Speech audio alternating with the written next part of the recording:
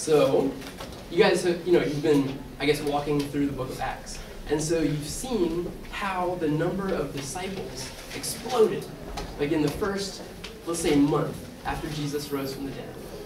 You saw at the day of Pentecost when the disciples, when Jesus poured out the Holy Spirit in an especially striking way. They all looked like they were covered with flames, and they all began speaking in different languages, and everyone could hear them in their own native languages.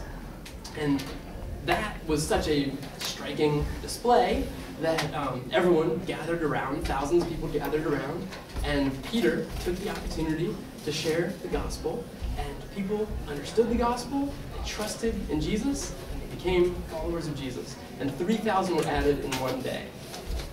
Then you saw a little bit later in Acts 3 when Peter and John did an awesome miracle in the temple, healing someone who had been lame from birth. He was in his 40s, and they healed him so that he could walk. And again, that was a striking enough miracle that thousands of people gathered around, and Peter took the opportunity to share the gospel. And then as they heard the gospel, understood the gospel, trusted in the gospel, and followed Jesus, thousands more people were added on that day. And then we read in today's passage, verse 1, "Now in these days when the disciples were increasing in number," so it goes on, the numbers are exploding. God is building his church. He's using exciting miracles of people covered in fire and awesome miracles and stuff. But that just gets people's attention. What actually adds people to God's church, the way that God builds his church, is through the gospel. He's getting people's attention, and then people are sharing the simple truth about Jesus. People are trusting it, following Jesus, and God builds his church. And so that's how God builds his church today. And so, even though I'm here to explain Acts 6, I guess, really, every time a pastor gets up to talk about the Bible, what they're really doing is just sharing the simple gospel again. I don't know, maybe some of you haven't grown up in church. I assume probably a lot of you have. If you haven't grown up in church, you might not know that you need to be reconciled to the God of the universe. You might not realize that you have been rebelling against the God of the universe your whole life. That you've not been giving him the praise, the thanks, the love. You've not made him the center of your life. You've just not treated him the way he deserves. And you have actively rebelled against him many, many, many times. And because of that, and myself included, not just you, we deserve his rejection and judgment. And that's bad news. The good news of the gospel, which Peter shared on these occasions, and which a lot of you know, is that Jesus Christ has done everything necessary for you to be reconciled to the God of the universe. Jesus took the rejection and judgment that you deserve for your sins, even though he never sinned. I was going to read a verse to you. 2 Corinthians 5:21. "For our sake he made him to be sin who knew no sin, so that in him we might become the righteousness of God." Even though Jesus was not a sinner and never sinned, he was treated as if he was a sinner at the cross. He received what you deserve. And because of that, you receive what he deserves. God treats you, when you place your faith in Jesus Christ, God treats you as if you had always given him the love, the praise, the thanks, as if you'd always made him the center of your life. He accepts you and treats you as only his own son deserves. And that's the simple gospel that God got everyone's attention to hear. But that's the way people are added to God's church, by just understanding the simple gospel, trusting in Jesus Christ, and committing to follow him as his followers for the rest of your lives. And so, even though I'm here to explain Acts 6, I just invite you to join God's church. Trust the simple gospel and follow Jesus. Okay, so a lot of people are doing that, right? You guys have seen, as the book of Acts began, thousands of people joined the church over about a month-long period and continued to join every day. And the result was an incredible leadership challenge. And so just imagine if this group, over the course of the next month, grew by about 5,000 people. Your leaders, I'm sure, are doing a fabulous job, but they would have a leadership challenge if 5,000 people joined over the course of the next month. Where would you meet? Would there need to be any structural changes? How would you disciple that many people? You know, there's so many needs. Like, it's a leadership challenge. And so that's what the disciples were experiencing.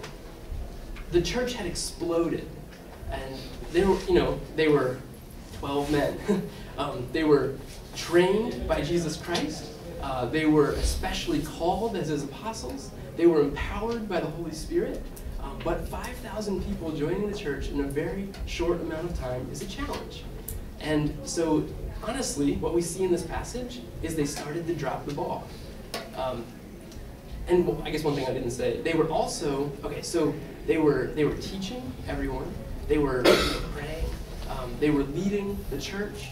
Also, Acts 4, 34 to 35 says that people were selling their lands and houses and bringing their, the proceeds of the sales to the apostles. And then the apostles were also in charge of distributing the money to everyone in this, thousands of person church now, distributing it according to everyone's needs. And it just became too much. And they started to drop the ball in the area of mercy ministry. And we see in this passage that the Greek widows started to be neglected in the daily distribution of the funds. It wasn't that the apostles didn't like the Greek widows. It was just, holy crap, 5,000 people joined the church. Like, it's a lot to take in. It's a lot to manage. And they were just having a hard time managing it all. And so they came up with a plan. And their plan was basically to establish the first deacons. They let the congregation choose 7 men who would help them as they led the ministry. The apostles would continue to lead and teach and pray, and this new group of deacons would serve the church in practical ways and just take care of the mercy ministry in the church. That was their plan, and that continued to be the pattern for the New Testament church, and it continues to be the pattern today. Basically, the apostles, I believe, were only a first century role. Ephesians 2:20 tells us that the church is built on the foundation of the apostles. So I believe that the apostles were just that original group, that they were the foundation of the church, and that we are the church on the foundation as we trust in their writings, as we do everything we do on this foundation of the Bible. But their role of leadership, of teaching, of prayer passed to elders. And then this group of deacons, which was in charge of mercy ministry and leading the church for their practical needs, that continued to be deacons. And so, ever since, churches have had both elders and deacons. And I'm sure many of your churches, if you have grown up in church, I'm sure your churches have elders and deacons. And if they don't, yes, they do. They just call them something else. Maybe churches call them something else. But every church basically has elders and deacons. It's been the pattern for 2,000 years. Okay. So, God is building his church. And because he's building his church, he has called people to step up and serve in specific ways. He's called people to step up and serve as elders, and he's called people to step up and serve as deacons. And so, basically, I can't preach Acts 6 without explaining what those roles are to some extent, because this is one of the main passages where we learn about those roles. But then we're also going to see, what does it mean for us? So there's elders, there's deacons, but we are called to serve in the similar ways. Just like elders are called to serve, we're called to serve. Just like deacons are called to serve, we're called to serve. So basically, because God is building his church, we must serve in Christ's mission. So first we're going to look at elders. I have to start somewhere. We're going to start with elders. In Acts 6, we see that the apostles knew what they were supposed to focus on. Jesus had trained them, right? So in Acts 6, verse 4, the apostles say, "We will devote ourselves to prayer and to the ministry of the word." So these original apostles knew they were supposed to pray. They couldn't lead people to know Jesus unless they knew Jesus, so they had to spend time in prayer. They were also called to the ministry of the word. They were, like Peter, stood up to explain the gospel to thousands of people. That's the ministry of the word. As the apostles spend time teaching God's word so people know how to walk with Jesus. That's the ministry of the word. And then they were called to lead the church. And we're not actually told that in this passage, we just see it. There was a problem, and they solved the problem. They called the group together. They said, let's discuss this problem. You choose people, we'll put them in power. Problem solved. They're leading the church. They're saying, address the problem, solve the problem. They're leading the church. So the apostles were called to prayer, to the ministry of the word, and to leadership. And they knew that they weren't supposed to be distracted by other good things that someone else should do, basically. And that was why they started this new role of deacon, right? It says the reason that they started this new role of deacon, verse 2, "It is not right that we should give up preaching the word of God to serve tables." And when we hear serve tables, we think it's like denigrating this position, like they're looking down on, those people just serve tables. We think of maybe like a waiter, or like maybe like the people down in the fellowship hall who just serve the food, Like we think they're like denigrating maybe, but they're not at all.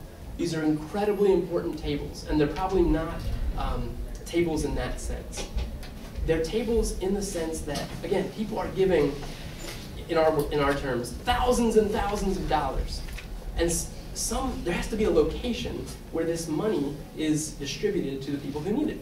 And it's probably taking place at tables. So that's probably the tables they're talking about, the tables where the money is distributed.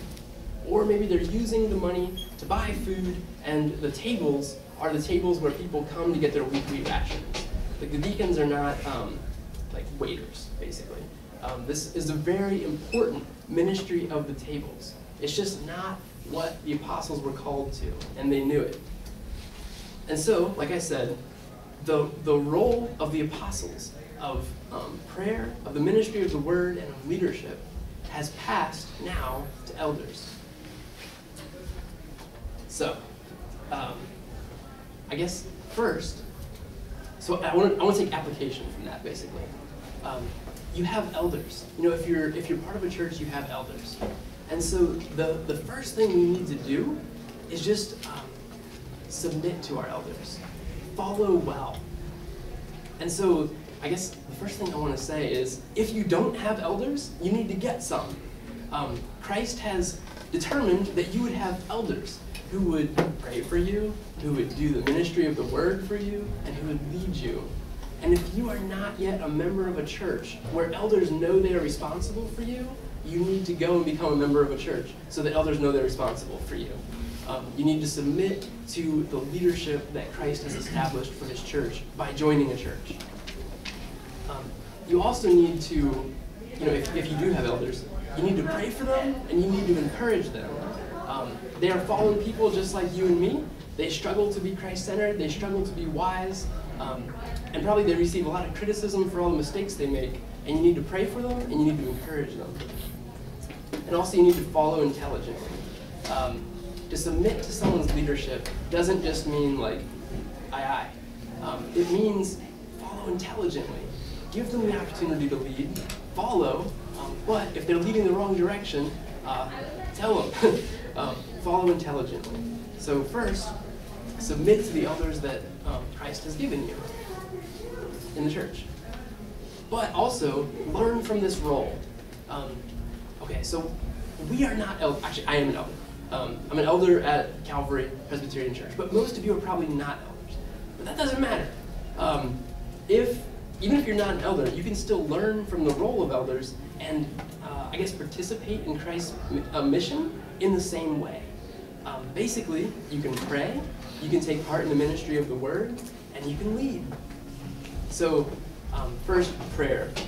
Verse 4, the apostles say, "But we will devote ourselves to prayer and to the ministry of the word, which I think is so cool because when we think of ministry or of service, a lot of times we think of doing stuff, organizing, planning, talking to people, speaking, things like that. We think of doing stuff. But the apostles knew that about half of what they were called to is just prayer. All of our doing stuff doesn't do anything unless God does it. And so the first thing we're called to is just to pray. And then you are called to the ministry of the word. As you maybe teach the kids in your churches, like you're doing the ministry of the word. You should go on this summer project if you can, if you have free time this summer, because they will teach you how to do evangelism. They will teach you how to do the ministry of the word. And then finally, leadership. Like, you guys are young, I'm young too. I'm an elder in the sense that I have like an official role in Christ's church, but I'm young. And yet, as we lead to the best of our ability, God is actually using people like us, our best efforts, to build his church. So the reason we serve in all these ways, prayer, ministry of the word, and leadership, is because God is building his church. Okay, so 2 years ago, this guy named Jung Chen, who a lot of you guys know, started coming to our ministry at Calvary. He wasn't a Christian at all. And he wanted to learn more about Christ. And so I have this book called The Walk, which I've gone through with some people in our ministry. And basically it just explains who Jesus is, what he do so we can be saved, and how to walk as a follower of Jesus. And so Johnny and I started to meet weekly to go through this book.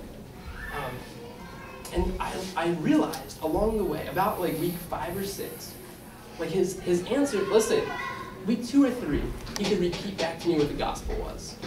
Week 3 and 4, he was understanding deeper and deeper truth about God, about the gospel, about being a follower of Jesus.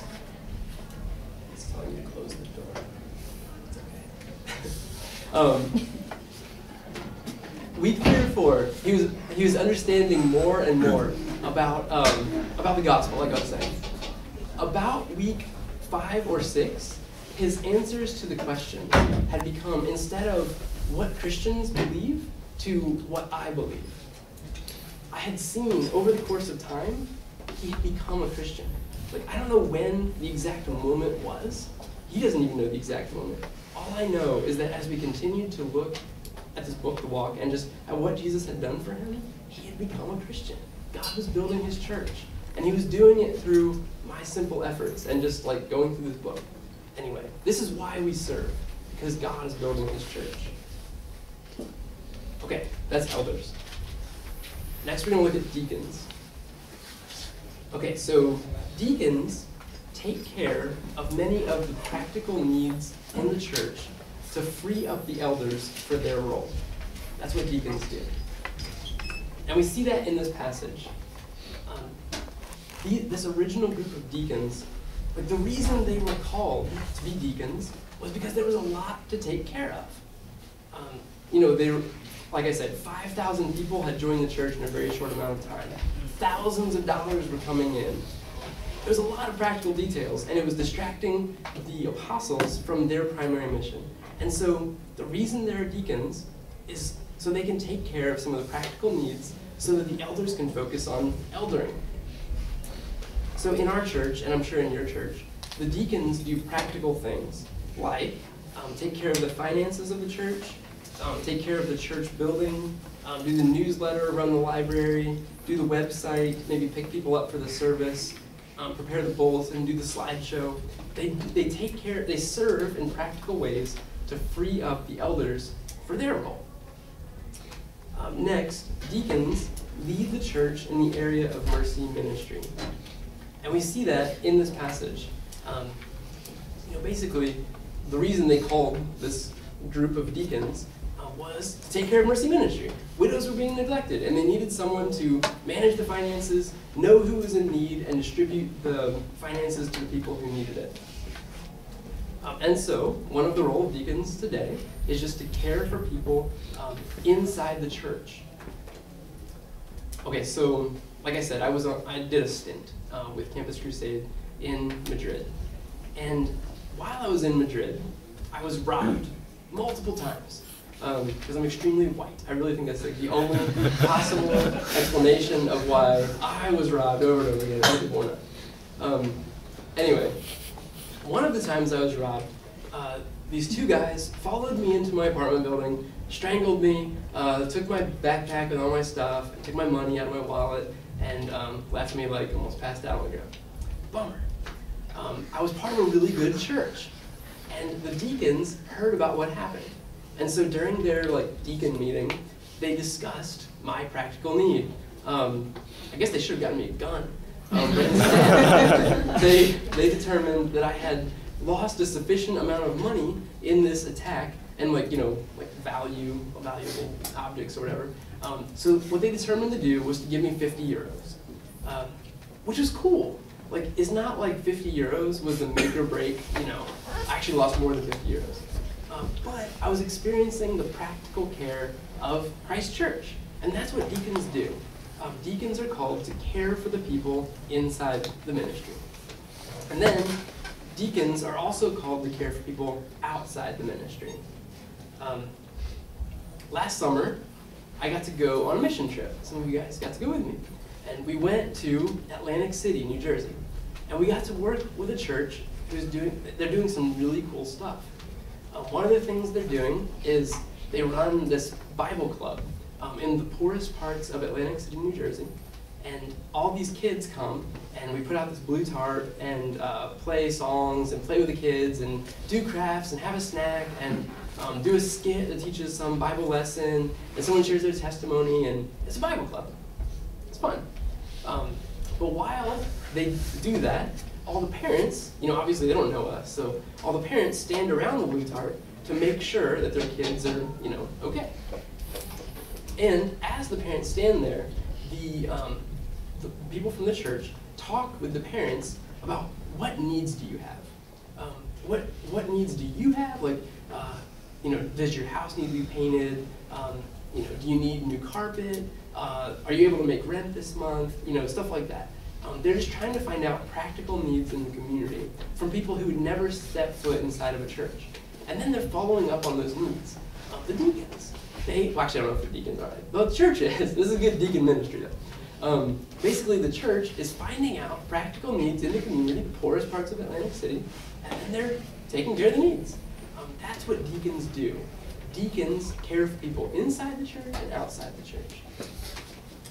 So again, as we think about the role of deacons, the first step is just to have some. So you should join a church, have some deacons, and then you should support them in their role. Maybe deacons get beat up. Maybe everything gets dumped on them and everyone forgets about them, so you should encourage them and pray for them. Maybe they also, like an ostrich, stick their head in the sand. There's too many needs. They don't have enough money. They don't have enough time. They're working 2 jobs. They can't take care of all this. Maybe they need your help. Maybe there are ways that people in your church could be cared for better, and maybe you're the person to help your deacons see it. Maybe there's ways that the community around your churches can be cared for better, and maybe you're the people who can help your deacons see it and volunteer your services to help them do what deacons are called to do. And then, clearly, we're supposed to do what deacons do, even if we're not deacons. We're called to love and serve the people around us. And that's, you've known that since you were, 4, you grew up in church, I guess. What is the greatest commandment? Love the Lord your God with all your heart, mind, soul, and strength. And then, love your neighbor as yourself. And it's, so obvious, but it's so easy to forget that we are simply called to just love and serve the people around us. Some of the hardest people to love are your family, your friends, your coworkers, people at your church, your roommates. These are the hardest people to love because you see them all the time, you know all their flaws, and they've gotten under your skin in the same ways over and over and over again. And yet, we are called to love and serve the people around us. God knows all of your flaws. He knows all of my flaws. He still loved us enough to die for us, and he's called us to love and serve others even knowing all their flaws. Why? Well, lots of good reasons. But as we love people around us, verse 7 says, the number of disciples multiplied greatly. It was as the apostles kept doing what the apostles were supposed to do, and as the deacons started serving and loving these widows, that the disciples multiplied greatly. Okay, so, like I said, I became a Christian through Corpus Crusade. And it actually happened when I was a freshman in a Bible study at my dorm, actually. I went, it's a long story, but cutting all of it, basically. But I went to this Bible study, and the thing that really stuck out to me was the love of the guys for one another. Basically, in that Bible study, there were people who were cool, and there were people who were not cool. There were people who were dressed well, and people who were not dressed well. There were people who were socially competent, and there were people who were socially incompetent. And there was also a guy who was super weird. I ran into the group, and I was like, that guy's super weird. And as I got to know him well, I found out he really is super weird. That's fine. Okay. Basically what I saw, as a non-Christian, atheist at that point, what I saw was, it was distinct. It was different. I don't want to say I'd never seen it, but to this point I cannot think of any other time I'd seen it.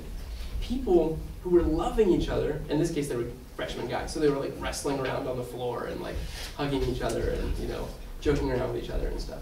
But indiscriminately to whether they were cool or not, whether they were socially competent or not, whether they were dressed well or not, even the guy who was super weird, they were all hugging each other and wrestling, and they all knew each other, and they all obviously loved each other. Obviously, like even to an outsider. And when I saw that, that was like my first time that I was like, okay, what do you believe? Because that was different. And so, you know, I guess it's just an exhortation to you guys. As you love one another, the disciples will multiply greatly, you know? Like, as people see your love for one another, people will want to hear what you believe. Anyway, little exhortation. Where are we? How long have I been speaking, by the way? 30. Okay. One final thing from this passage. Leaders in Christ's church are called to have good character. And we see that in this passage. Verse 3, pick out from among you 7 men of good repute, full of the Spirit and of wisdom, whom we will appoint to this duty. So we see that these original deacons had to be people who had a good reputation among the people they were going to be leading. Makes sense. Like if people are going to follow them, they have to have a good reputation. They had to be full of the Spirit. They had to be Christians, obviously. They had to have the Holy Spirit. But they also need to be full of the Holy Spirit, in the sense that their lives were like, that the Holy Spirit had a pervasive influence over their lives. That they were Christ-centered. They were repenting of sin. They were growing. They had the fruit of the Spirit. They cared about the kinds of things that God cared about. They had to be full of the Holy Spirit. And then they had to have the abilities needed to serve faithfully. In this case, they had to have wisdom, and they had to have the ability to follow through on this extremely complex ministry of managing the giving from thousands and thousands of people, keeping a list of everyone who needed help, and distributing the funds, you know, as necessary. They had to have good character. And so when we hear this kind of thing, we're reminded that we are also called to have good character. Even if you're not a leader in Christ's church yet, well, you probably will be someday if you keep walking with Him. So go ahead and develop good character now. Even if you're never a leader, you're called to have good character. So, you know, step up to the plate. When you hear the list of good character traits that we're all supposed to have, you feel convicted, and so do I, because we don't measure up. You don't, and I don't. And when we don't, we run to the cross. And we remember that only one person had perfectly good character. And he was treated like someone who had bad character, so that, if we place our faith in him, we can be treated and accepted as if we had good character. but motivated by that and empowered by the Holy Spirit, step up to the plate and grow in good character. God is building his church. He's growing his church numerically by adding disciples, but he's also growing his church in character by working in us. So when I became a Christian, I was discipled by this guy named Brian Evans. He was one of the leaders of the Bible study when I became a Christian. Brian Evans had also been an atheist before he became a Christian. And he was also a big drinker. And he was also had a terrible temper. And so he told me, at least one story. Oh wow, it is hot in here. He told me about how he got drunk and beat up this guy apart. But then he became a Christian. And as he walked with Jesus for a long time, well, one, he gave up his drinking. At least he didn't get drunk. He didn't get drunk anymore. And two, his anger problem was resolved. And now he's actually serving as a full-time missionary in Rome, and he's leading this mercy ministry to refugees from the Middle East and Africa. Here's my point. You have hope for your character flaws. As you continue to walk with Jesus, God is building his church. He's building his church numerically, but he's also building his church in character by growing you and by growing me. So as the apostles continued to pray and teach and lead, and as the new deacons took care of the practical needs of the ministry and cared for people both inside and outside the ministry, God was building his church. Verse 7, and the word of God continued to increase, and the number of the disciples multiplied greatly in Jerusalem, and a great many of the priests became obedient to the faith. So at Calvary, where I'm a pastor, we have seen recently an awesome example of God building his church. And this is a girl, Claire. Claire was an atheist. She's from China. She moved to the United States 8 years ago or something like that with her husband. She has a really good education. She had a really good career, but she was plagued by the meaninglessness of life. And so she started to wonder if God was the answer. Then she saw a poster advertising our ministry, and she called, and she came, and she loved the message of hope in the gospel. And so she kept coming. She's been coming for 3 months now. And one of the girls in our ministry started to meet up with her weekly to go through the walk, the book I was talking about earlier. She started going to a Chinese language Bible study as well. She came to our membership class and shared her testimony of how she'd come to understand the gospel and trusted in Jesus Christ. God added her to his church. And what I love about that story is if you think about it, think of all the people involved. First, someone had to just serve in a really practical way of making a poster. Someone made a poster. His name is Chris. And then someone had to hang up the poster. His name was Zhang Yi. When she came to the ministry, she especially connected with Weenie, with Linda, with Deborah. And then Weenie started meeting up with her weekly. Not because Weenie's awesome, but just because Weenie wanted Claire to know Jesus. And there's also other people involved, myself, and this Chinese-speaking Bible study. My point is, God was using the simple service of a lot of different people to build his church. It was God who brought Claire to himself. And that's why we serve. That's why we serve, because God is building his church. And so just a final closing thought. Have you joined his church? Again, God is building his church through the simple gospel of Jesus Christ. Have you transferred your trust from everything else? Where's your hope? Where is your ultimate value in life? What's most important to you? What has the ability to dictate everything else in your life? Transfer your trust from school, from friendships, from dating relationships, from a successful career, from everything else to Jesus Christ.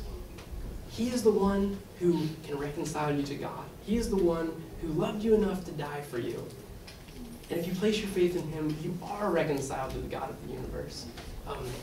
Place your faith in him, walk with him for the rest of your life, and God has added you to his church. So let me go ahead and close this in prayer. God, thank you again for the opportunity to hang out with these awesome people. God, I pray that, as I've been talking about, that you would take these simple words and accomplish your kingdom work through them. God, I pray that you bring people to faith in you if they have not yet come to faith in you. As people whose faith is in you, God, give them hope again. Give them hope again that they can grow, and give them hope again that you can do awesome things through their service. God, just help us to know you and transfer our trust from everything else to you. I pray this in Jesus' name. Amen. Thanks.